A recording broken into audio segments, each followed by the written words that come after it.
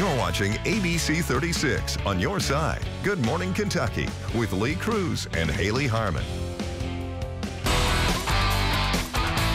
Hello and welcome to Sports. I'm Forrest Tucker. Watching the Reds is like a roller coaster, isn't it?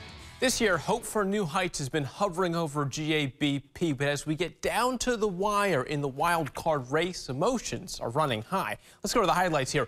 Bottom of the sixth, Reds down 2-0. His name is Terry Lee Friedel, and he hits home runs. That two-run shot to right field means we're even Stevens. A frame later, though, picture this. Friedel hits, Jonathan India, well, he just scores. Look at that.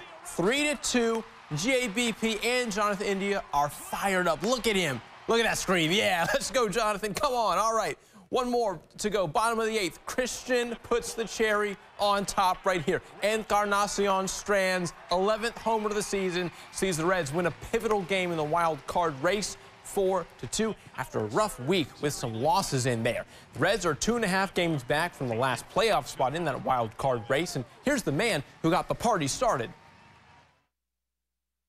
It's huge after 3 tough games coming down the stretch here.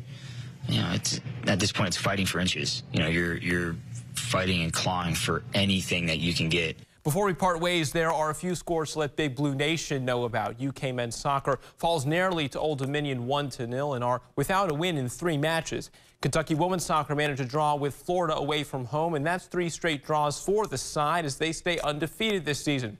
Lastly, UK volleyball fell to Tennessee 3-0. Craig Skinner's team falls to 3-6 on the season.